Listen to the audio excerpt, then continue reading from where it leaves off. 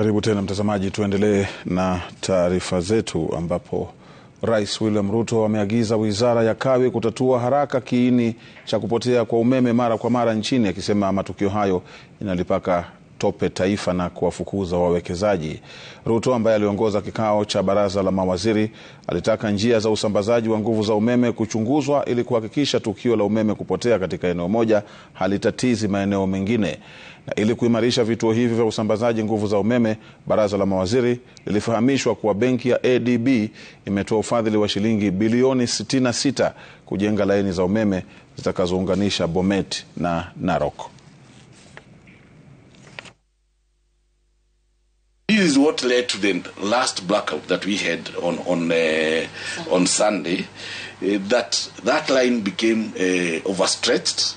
Instead of carrying the normal 80 megawatts to 100 that is supposed to carry, it was carrying 149, and it gave way.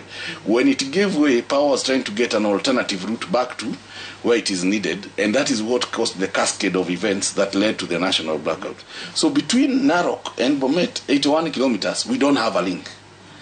So, and this is a shorter route that will ensure you push power, adequate power, to the South Rift region, to the South Nyanza region, and ensure that we have adequate power stability around that area. So the ministry had realized that it needs to do so.